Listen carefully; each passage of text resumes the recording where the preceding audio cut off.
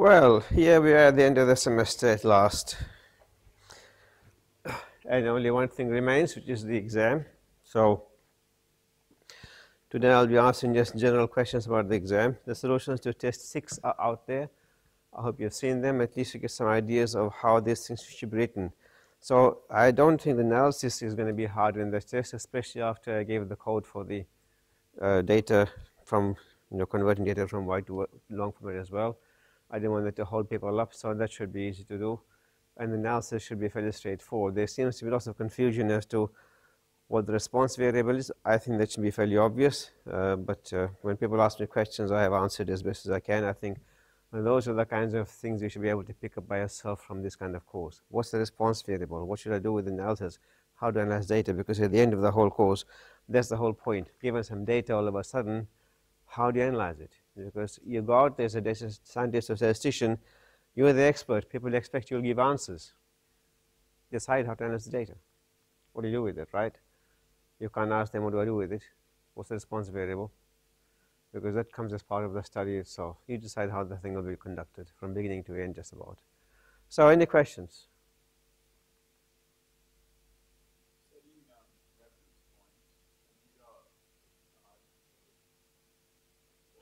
References, the thing is, all you need to do is to look up things like, generally speaking, medical visits and medical services, and look at the key kinds of words by health insurance, by Medicaid, or whatever else, those kinds of things, right? And you'll find something there. There's not a lot there, but you'll find a few that are relevant and put them in there.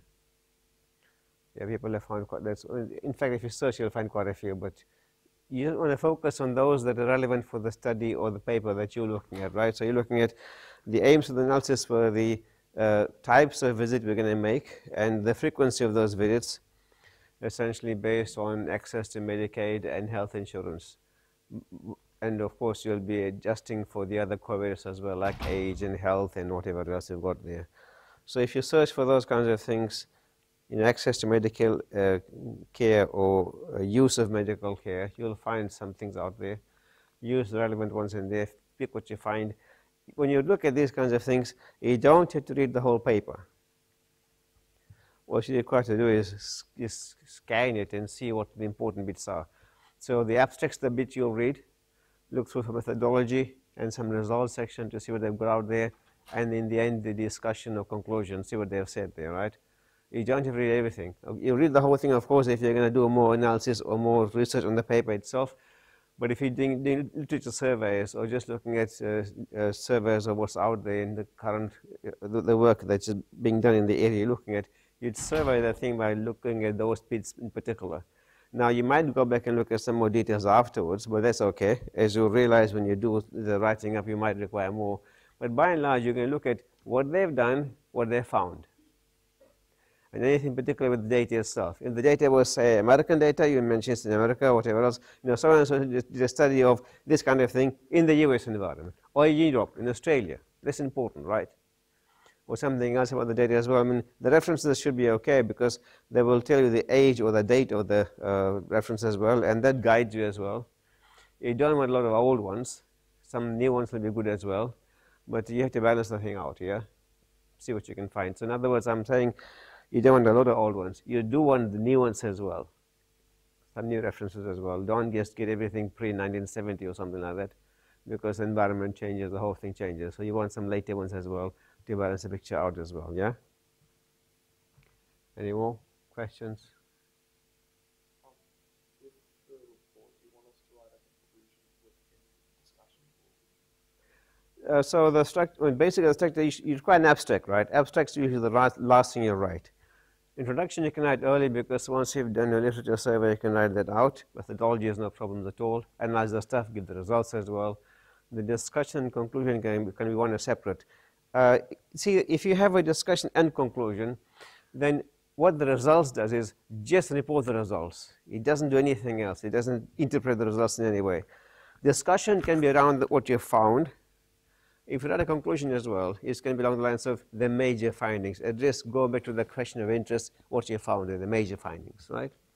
If you just write a discussion and conclusion in one, And your last paragraph can be what I've just said about this a conclusion. Major findings. Focus back on that.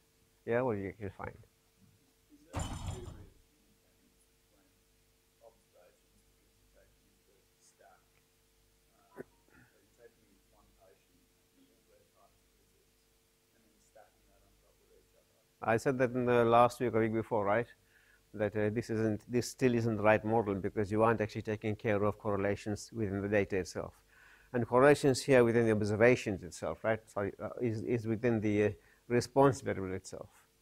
So it's not exactly the right model, but it's better than this is. If you can look at the visits as with respect to the type as well for each patient, this is what you can do. It's not the best. You learn, I hope, next semester, if you do my course, how to handle this kind of data with correlations in there. Yeah, it's not the exactly right model. And that's something you can criticize. You can say it's not the best model.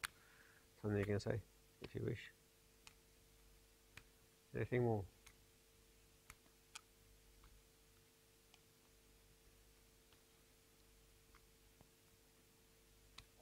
When would you suggest eliminating different types of models? So when I did my analysis fairly early on, I ended up just choosing one of them and then. What do you mean different types of models? So Yeah. So you don't eliminate a model, right? You do all three models or whatever else, and you decide you use the best one. And you might compare the results between those things. Yeah. Now, the thing is, Poisson is fairly clear because if it's over dispersed and dispersed, you're done, right? It's not the best model. Well, then you get negative binary and quasi-Poisson. The things to look for there will be residual plots as well as the actual values of coefficients to see whether they make any sense. So if the model seems to fit okay, and the dispersion seems okay, but the coefficients are huge, well, that's not going to be interpretable, right? You want something like where you got counts up till about 5 or 6, and the mean says it's about 200. Doesn't make any sense. Yeah. Referring to solutions for lab restrictions, you went with like you sort of retracted the insignificant variable as the sun crash, but then afterwards you applied the step function. STAT2402, yeah. Yeah, is that the same sort of method you want done here? The first thing is just to look at the model as just standard, right?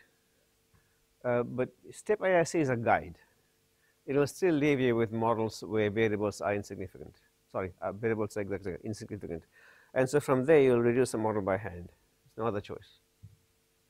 But you should also look through the STAT2402 to see what's done, because sometimes it takes the variables you really want in the model. So you can just go back and redo the thing by hand. It's a guide. And with large models, you've got no choice but to do it by something like that. Otherwise, it'll be there forever. So for smaller models, you'll try it by hand to start off with. Don't worry about this STAT2402. But let's say if you've got something like 50, 60, 70 variables in the model and some interactions you're going to try, then STAT2402 is a good one to try. The other aspect, of course, is if you've got missing data in the data set that you're dealing with, then as I was saying earlier, as STAT2402 removes variables, then your data changes, because if you remove a variable with the missing values, when it fits the next model, it's not going to include more records. So then it can't proceed. It'll just duck out saying can't do it. So in those situations, at least, you might concentrate on just the complete data to see what it looks like, and then apply your procedure that you see with the STAT2402 to do it by hand. You'll see whether it still works the same way. You might find some differences. Anything else? How do you deal with the problem if we find a very small data for the negative binomial? No problems, because So that's it could be estimated as a parameter of the model. Okay, so does it refer to the dispersion of negative binomial? Yeah, but the negative binomial tries to actually adjust for the dispersion over dispersion in Poisson, right? Yep. So that's going to be okay. Your best guide will be just looking at the residual plots and then taking a look to see what's happening with coefficients itself.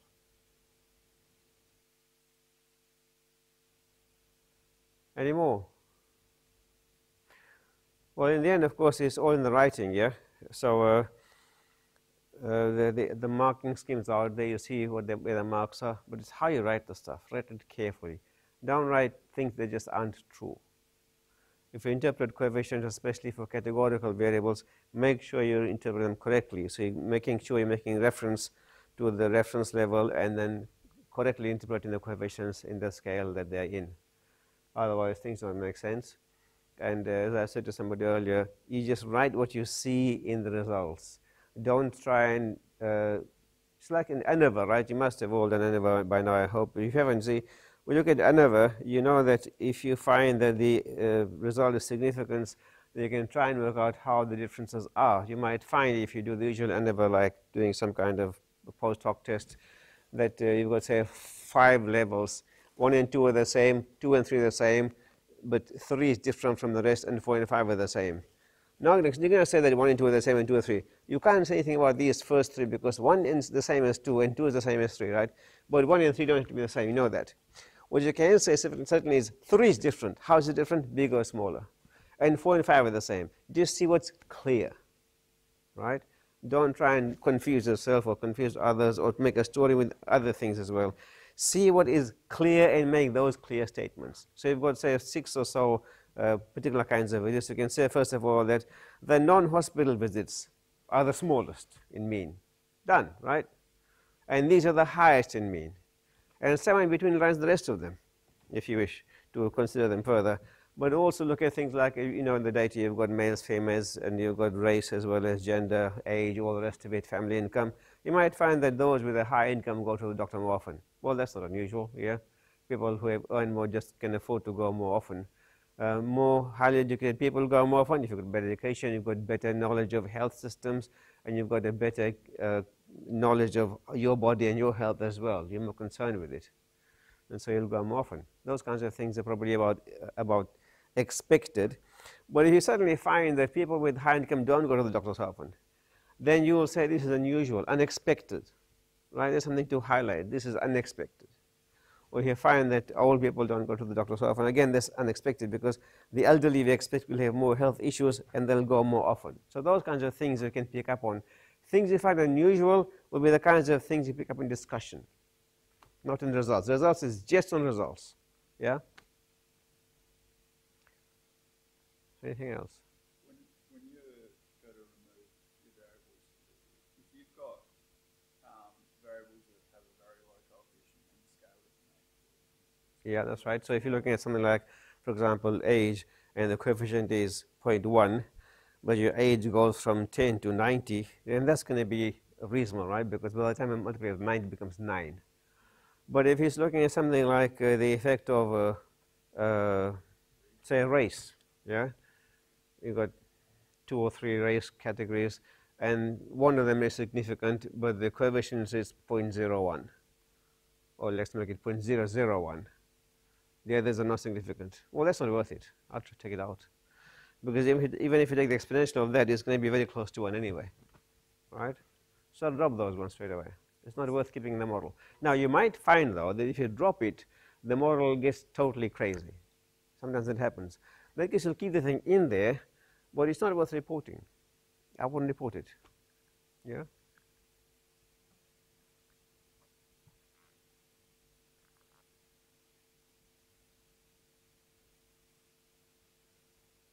Nothing more? Anyone? But in the introduction, should we be looking for literature mainly about whether healthcare has an effect, or should we also look at things like age and that in the literature? You probably will find all those things related as well, because you see, whenever you look at this kind of data, you'll find that the effect of, well, the type of visit was the primary thing we're looking at, but you'll probably find, as a good study, will have to adjust for the other factors as well, or the other variables. So yes, you'll find those there. If something doesn't, you know, quite often you find in literature, and this is because it's badly done, you know, I look at a lot of education stuff, and they look at things like student performance, where they ignore the demographies of the students, you know, the age, and for example, the sex, the high school marks, all those kinds of things they ignored. In that case, all they do is take a look at the performance of students in 2 different ways of teaching. Well, you can't tell. right? How they're different, because you haven't adjusted for any of the covariates or any of the other variables that can be associated with performance. So, and all they do is just do a single linear regression or a simple t-test. It's useless, in my opinion. So if you find those kinds of things, you can say, these guys did this work and found this, but they did only this analysis, right? So when I do my work, I adjust for all these kinds of things. So when you're looking at things like performance and they're looking at attendance, for example, they look at attendance that student reported, and that's not going to be very accurate either. And then they don't do any demographies. So I can claim that they haven't done all this kind of stuff, whereas what I'm doing is all this combined, and I've got exact attendance records, or those kinds of things. They say, so the covariates need to be there. If they aren't there, you can still report the study, but you can criticize it in this way, gently. They didn't do this. Don't say it's bad. You know it's bad. Don't say it's bad. Methodology, should that contain the libraries and existing functions? No. You see, in the paper, you will not refer to anything particular with R. You see, if you look at what I've written, for example, you might find in the methodology, I'll say that all data analysis is done using R, and then you reference R as well, right? That's all. Leave it at that. As you know, the point is that anybody who reads the stuff, who understands statistics, will follow your analysis, but they might not be able to repeat it. Somebody who is a statistician or a data analyst will know what you talked about and hide in the thing. They can repeat the analysis given your data. That's the whole point, right? So in this case, I'm expecting you to submit your R code as well, but generally, of course, you won't submit R code.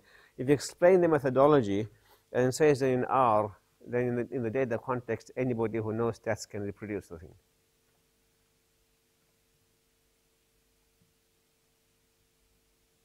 Any more?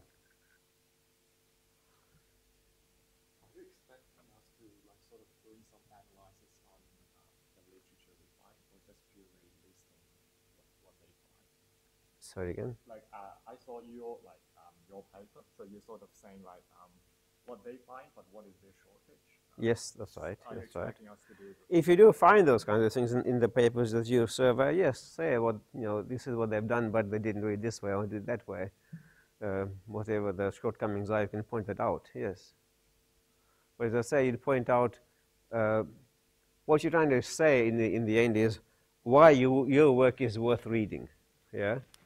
What you've done that's different, that's more comprehensive or better than what others have done.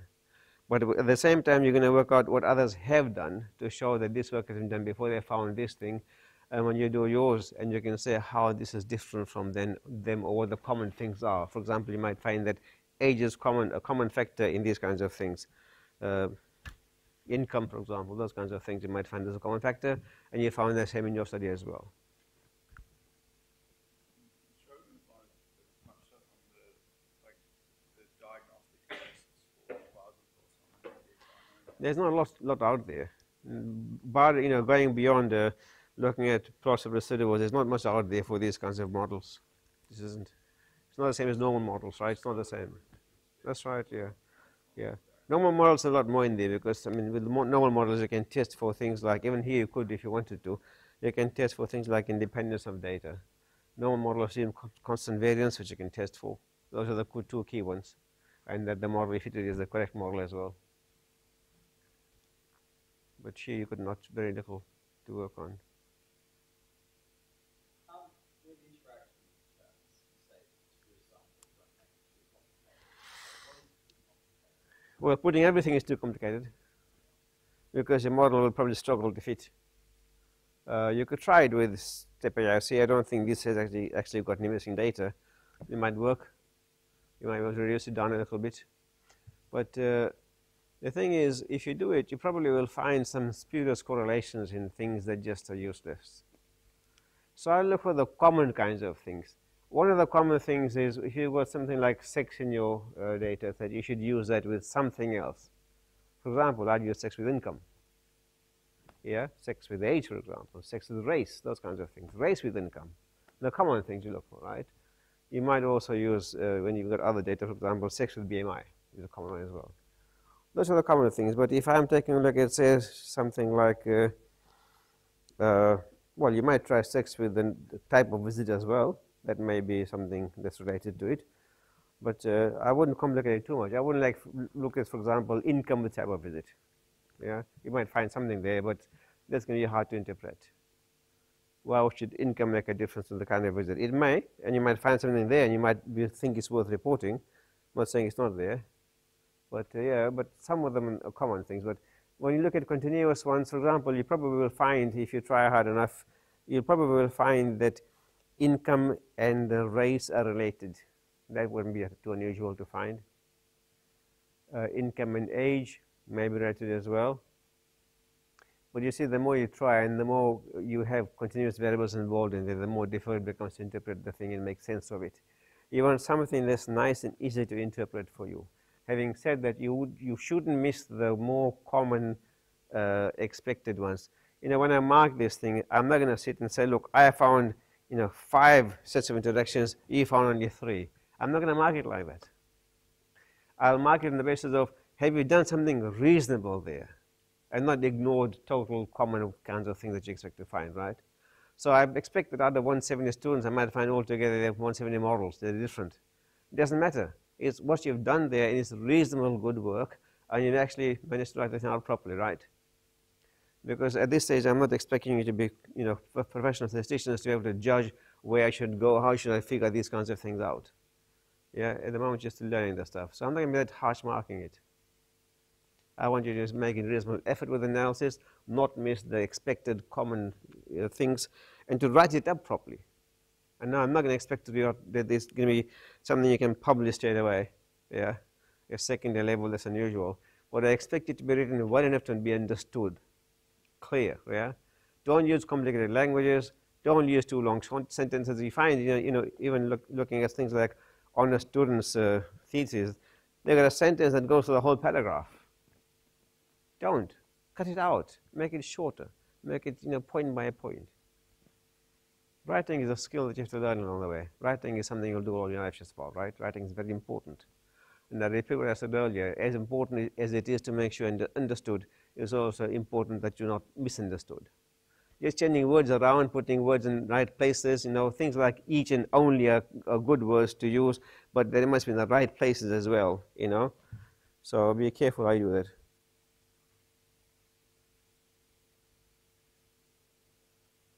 Yes, sir. So with that, should we be looking for things like squared terms and the numeric variables, I think? You can try a few, but you see, square age is hard to interpret, yeah? I wouldn't try too hard with this kind of stuff. I wouldn't try too hard. See, square age, you might find in some things, it's not so much in people, it's probably more in things like plants or whatever. I think we do square age in some apple data somewhere, right? That's more common there because things are different with that. I mean, you're looking at something like, for example, the age of a tree, then you certainly will be using things like girth or whatever else, radius squared, for example, is a volume kind of idea. But I wouldn't bother too much with humans. You might try that, and you might find it might improve the model. You might find the curvature is also small. But the thing with square as opposed to log is square tends to keep going up or keep going down, whereas log flattens off, and that's a more realistic expectation.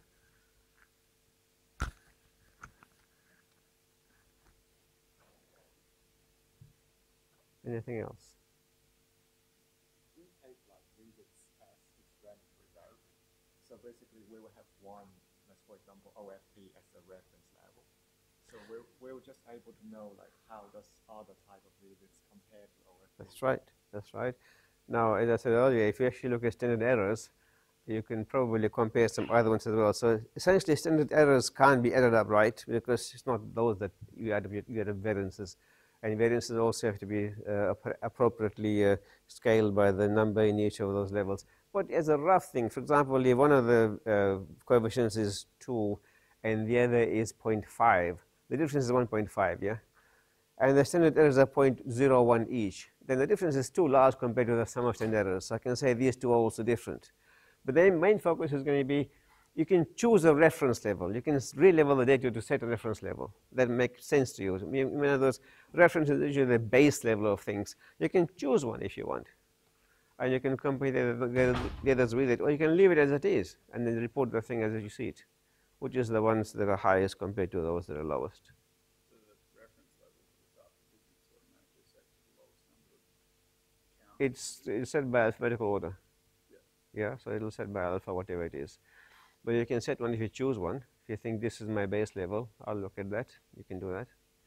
I mean, usually if I look at data that, for example, you're looking at income and gender, sex, for example, males, females, then it's better to set one somewhere if you choose it appropriately so that you can compare, especially with other variables as well. So, for example, you might find I'm looking at what things increases income. You might find actually males earn more than females. So I might want to make females the reference and not males, right? Also, of course, FM will be in the order with F and M, but just in case it's not the other way around. Or you're going to change the order and say, well, these things actually look at how income is decreased and make males the reference to see how females differ from males. It's a choice, this thing, to some extent. In this case, I don't think it makes a whole lot of difference.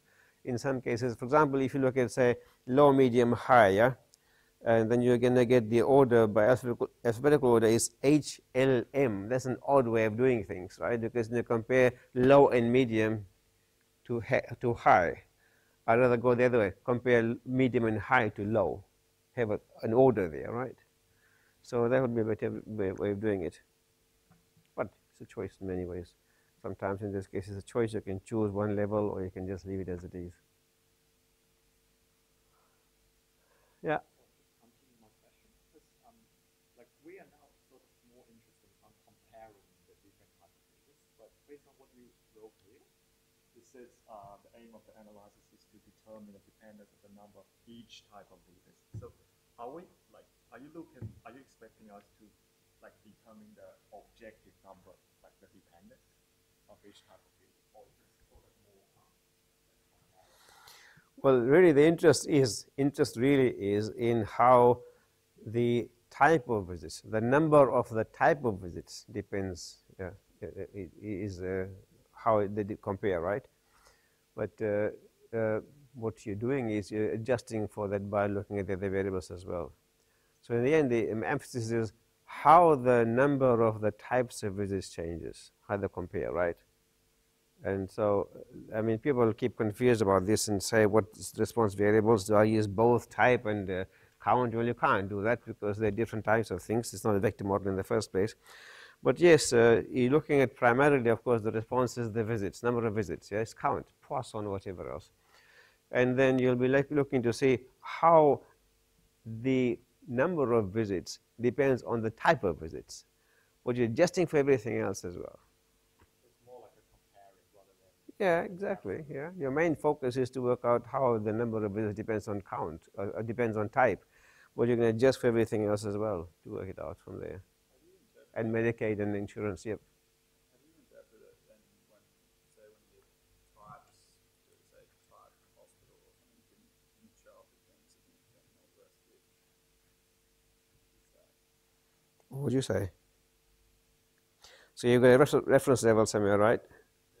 Are you saying that a hospital isn't different from a reference level, but the others are higher or lower? Yeah. So you see what I've written there. Compared to this, these ones are higher. This one is lower. Done. Yeah. Don't go too hard into that. In the results section, you can quantify as well. In the discussion, you're going to just look at broad things. You might refer to the quantification in some way in discussion sometimes, especially when the differences are large, but otherwise your results will tell you, how that works out.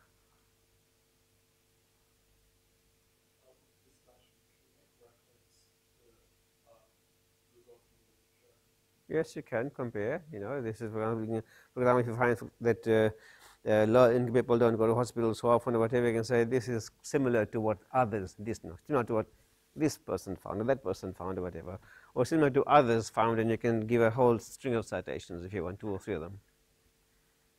Can you give a brief guide on writing an abstract? What did you say? 500 words, yeah? Yeah, 500. And that's quite a few words actually. The abstract needs to be pointed.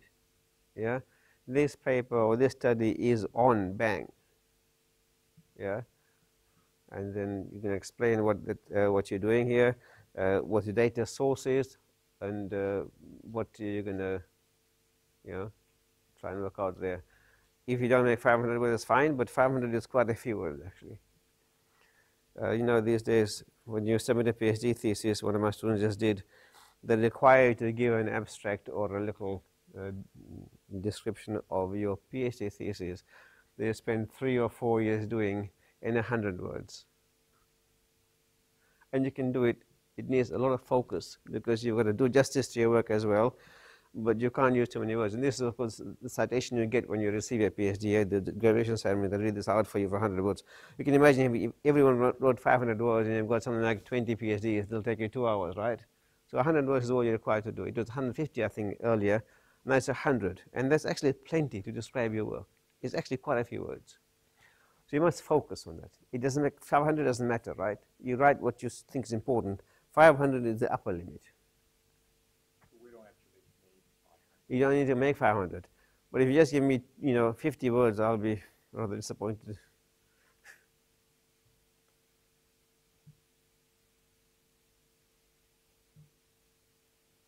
The other thing I didn't mention is you'll probably find most papers have this idea of keywords. I didn't ask for keywords.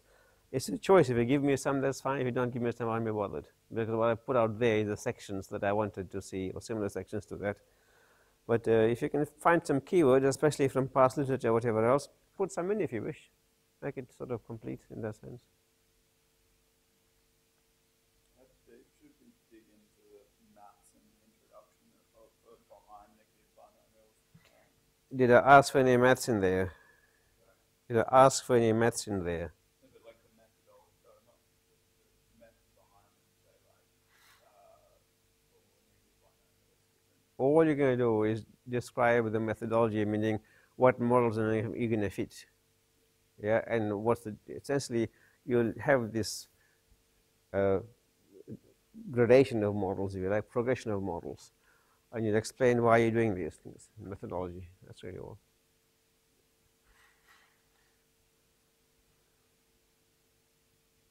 Yeah. You mentioned like we can only do dispersion tests for the Poisson model. So Yeah, quasi-Poisson doesn't allow dispersion test, neither does negative binomial. but even without the summary table of the quasi-Poisson model, we still get an estimation. That's right. So if your Poisson is over dispersed, the quasi-Poisson allows for that and gives it the dispersion parameter. So if the dispersion parameter is really large, so it's still over. That's okay because this is the whole point of quasi-Poisson, yeah, to allow for that. So is it over dispersed? Well, if it's not over dispersed, you wouldn't actually use quasi-Poisson. You use Poisson instead, yeah. So it doesn't really matter. No, you can't do anything more with that. But it's a matter of now choosing: is negative binomial better or quasi-Poisson better? So what is sort of the advantage compared to like the normal Poisson model? Well, the Poisson model assumes the variance will be the same as the mean, right? Yeah. And if it's not the case, if the variance is much larger than the mean as the mean increases, then it's just not going to work. The model isn't suitable.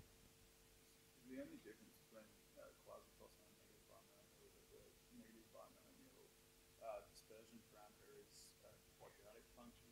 Negative binomial has more flexibility in how it adjusts for things. It's got 2 parameters to look at, yeah? Quasi-Poisson still has just that mean. Yes, right, exactly. So negative binomial is better at handling odd data, essentially. But you should try both of those models. Quasi-Poisson is simpler, as is Poisson, much simpler. So the base model is Poisson, but then you'd go to the other 2 if it didn't fit. Can we take any like action on if we find a very small data on negative binomial? Why would you do that? You see, not here to work out whether the the issues with anything with the negative binomial. You can fit the model there, and it's really all. I'm not asking you to look into the details of how that can be further adjusted. Yeah, in some situations, you can actually fix some parameters for some models. Don't bother here. Just going to analyze the whole thing and see what works, what's good, what you can write out from there.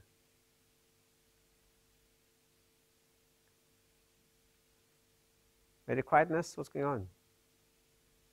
You're very quiet. Just listening, are you? Any more questions?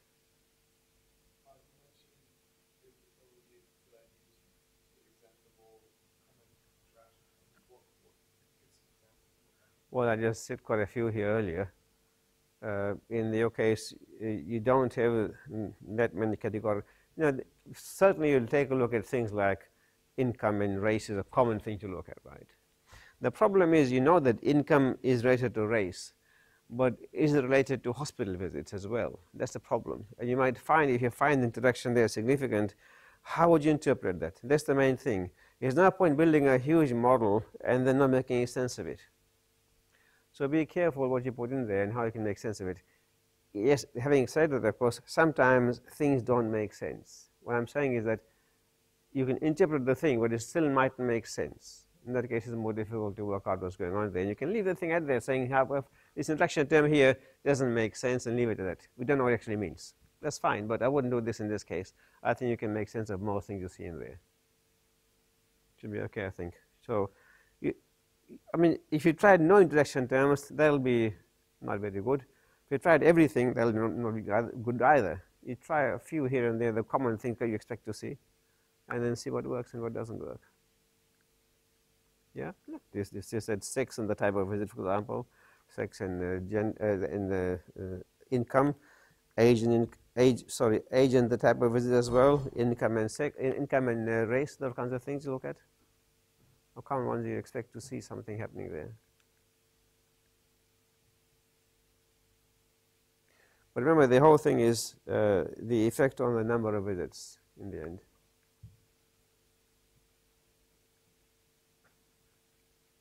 Anything else?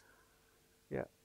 So when we're interpreting the interaction, are we expected to include the effect of the original variable, like the single variable? When you have interaction terms, you would not discuss main effects. I've said that before as well, right? You wouldn't expect main effect. If you're trying to estimate the effect of a particular variable, then you have to look at the whole lot as a model equation, work out what the effect of each of those terms is. But if you're looking at just the model itself overall and the effects of interaction term, I'd interpret just that. That, for example, you'd say that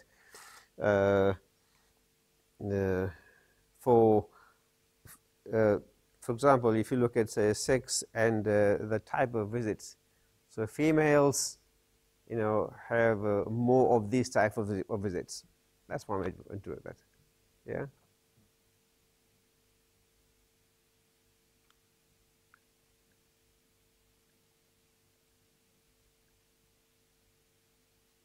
All done. Yeah.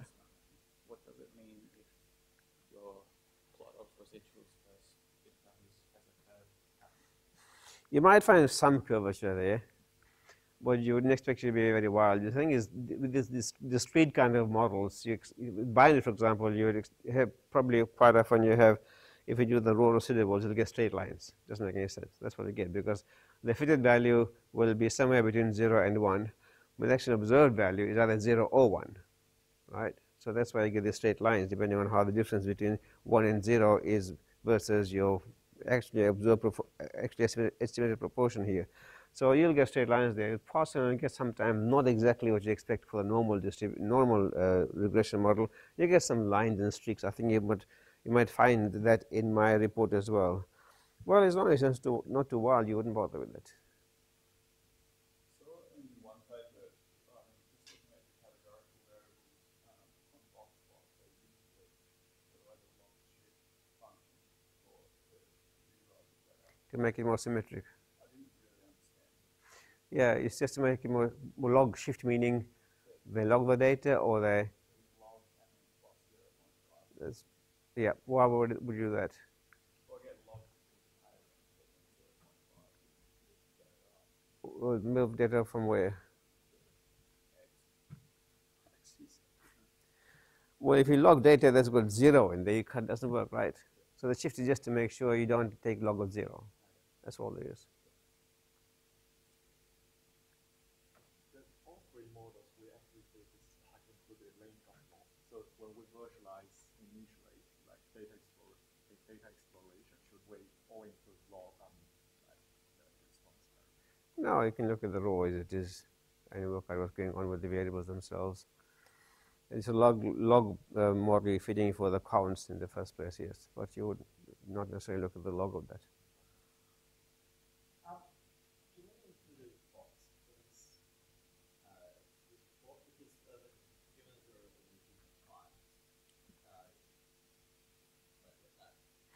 Well, you might put residual plots for all three, compare them. There's one thing you put in saying, look, here the plots for Poisson and quasi-Poisson and negative binomial, see what they look like. You can compare those.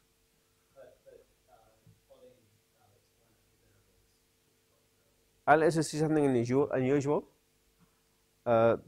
See, the thing is, any figures and tables you put into reports should be discussed. Otherwise, there's no point for them, right? And you'll only put in those that have something particular to show.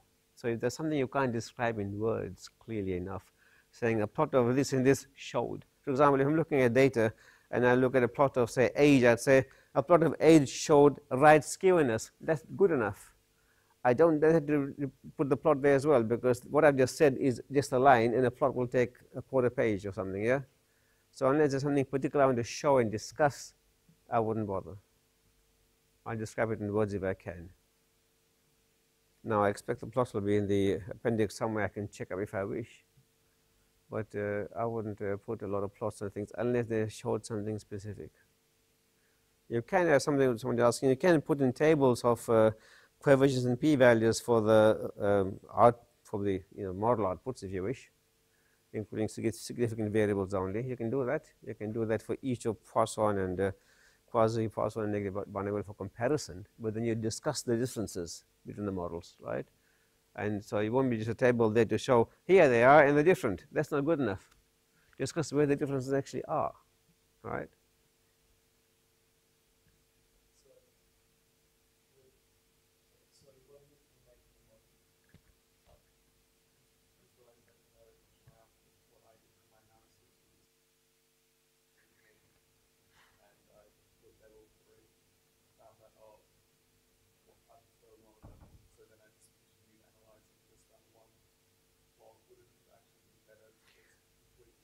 What do you mean plot? One plot model.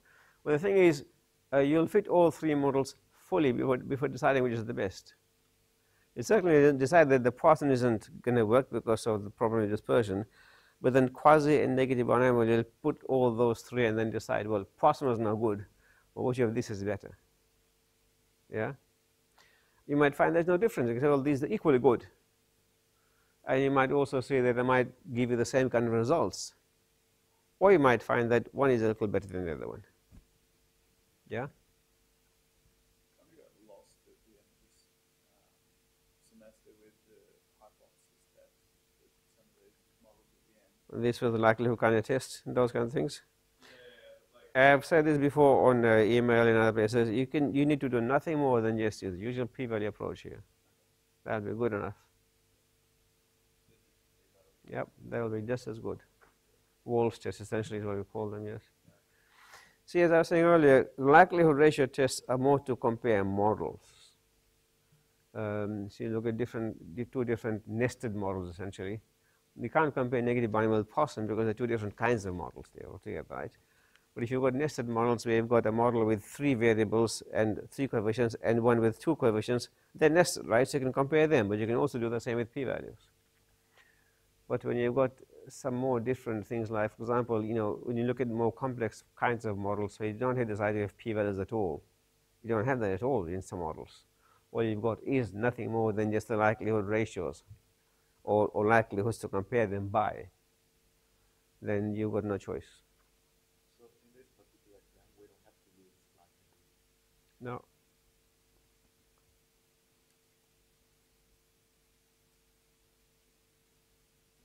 What is the actual difference between Poisson model and quasi? What does quasi mean? What does quasi mean?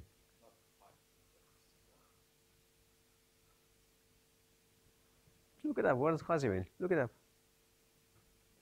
Search, Google.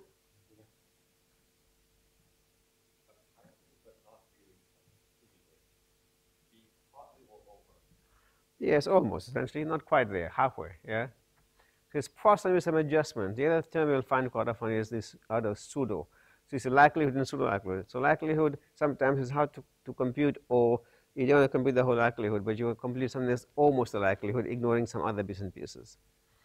And that's often another term you'll find quite often. So it's not quite Poisson. It's similar to Poisson, but some things are adjusted for. In other words, of course, Poisson expects the mean and variance to be the same. This one doesn't.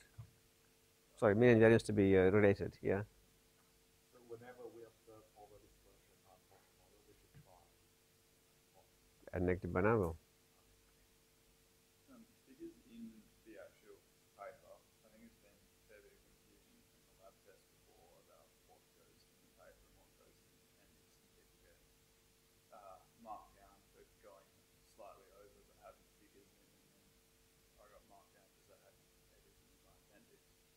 So, what's the See, if you look at my reports, the only place I actually put a figure was when we were looking at the O-rings for the shuttle, right?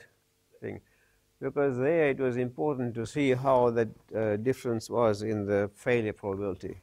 And we had the bands down there as well. That's the only figure I ever put in there. Everything else I was able to describe in words. If you do put figures, they must be fairly important and worth discussing in some detail. And some things you can't describe in words.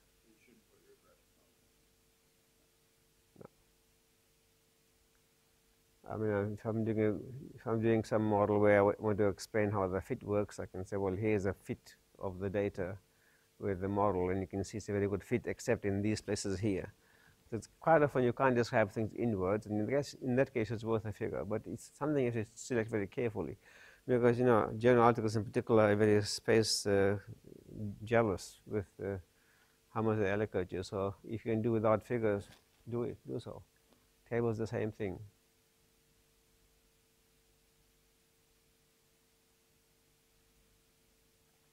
Any more questions?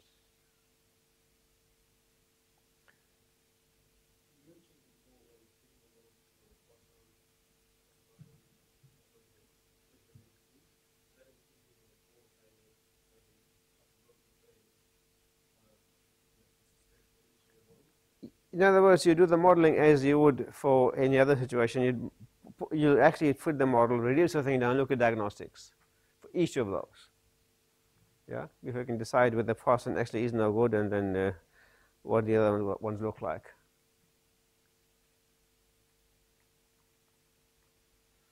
I know that take-home exams and open book exams are meant to be harder, right? But in this situation, I think even about 3 weeks or so, it's not meant to be that onerous. Yeah, unless you do a very, very short job, I don't expect anyone to fail the exam. Yeah, it's a fairly straightforward assignment in one sense, because you've got data to analyze. You analyze the data with 3 models, and just write the thing up. If you write it, I'm not expecting you to write at the level of a professor, but something at second-year level. You write the thing clearly enough, and with a coherent story to tell, it'll be okay.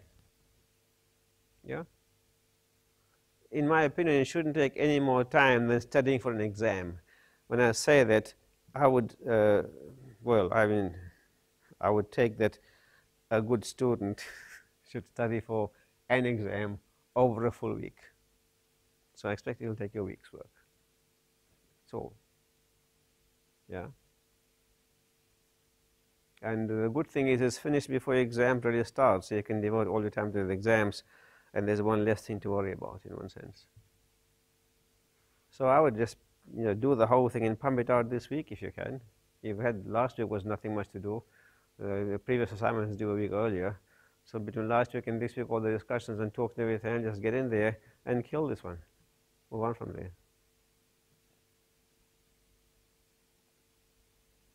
Oh, good.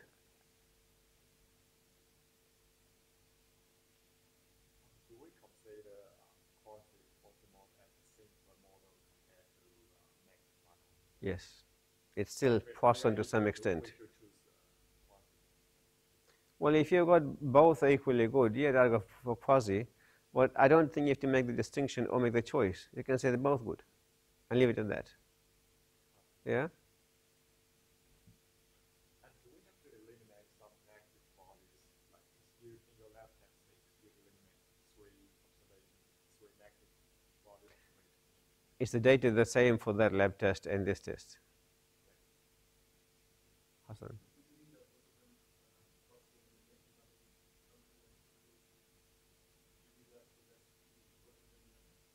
Well, as I was saying, you don't have to choose between them. Certainly, you'll choose between the Poisson and the other two, But the other two are, because Poisson would be clearly no good, right, if he's over dispersed. But the other two you don't have to choose between, unless one's better. They're both equally good, so they're both equally good. Now, I did say you can choose a simpler model, but you see between negative Barnard and quasi-Poisson, there's not much in the way of simpler. It's not like you've got 10 variables in one and 2 in the other one, right? It's not like that. It doesn't take much more to fit one than the other one, right? It's not much more complicated model, and they interpret it in the same way.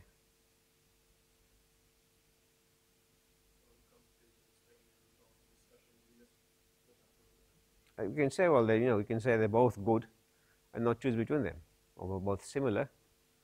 But as I say, if you find differences between them, you can discuss the differences. Even though both models are good or equally good, you can discuss the differences if there are any. No differences say so, there aren't any differences.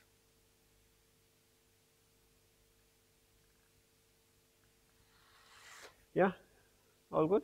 No? Last question, you hear that, right? You factorize number of formats. Ha! Somebody emailed me about that, and I didn't respond. Well, what do you think? No, I did respond. I said try it both ways. This was the number of chronic disease, chronic ailments they have, right? 1 to 8, which is you might think that's a fairly large range in spread. But the thing is, if you look at a table of those things, you'll find how the counts are quite different. And the other thing is that if it was anything more than 8, then there's 2 choices here. And if the large counts, you can actually leave the thing as continuous and treat the thing as continuous. Or you can make it into smaller categories. So you could make it 0 to 2, 3, 4, 5, 6, 7, 8. Instead of 8, you can make it 4 categories or 3 categories, right? But you can look at the counts to guide you as to how you break it up. The problem with breaking them up further is that sometimes the model will be sensitive to how you break it up, right? So we need some care there. But in this case, 8 wasn't too bad, and I have enough data to be able to do that kind of stuff. And there were some differences between those, so I was able to keep them to all 8. So you can try both of those if you wish and see how the differences are. I think you will find some differences. And in many situations, if you don't treat one of the discrete kind of variables as a factor, you'll get totally rubbish results. We can't just keep them as continuous. I didn't say that. I said try it both ways. But you can see what I did and why I did it.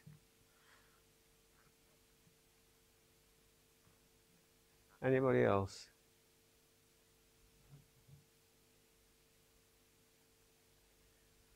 Well, it has been an interesting semester, that's for sure. At least for me, I hope the same for you. I hope you've learned something about data analysis, because my whole point was here, and I keep saying this, if you come and do a course on data analysis, by the end of that, I should be able to give you any data to analyze along those paradigms that we've discussed and say, here's some data, analyze it. What do you get from there? You should be able to do that. If you can't do that, you haven't learned the material. And I'm not saying that makes you an expert. Certainly, it takes quite a bit to learn this stuff and get confidence with it. But you've made, I think, the first few moves into this. And while I can test a thing easily by looking at, small, basic questions or anything else,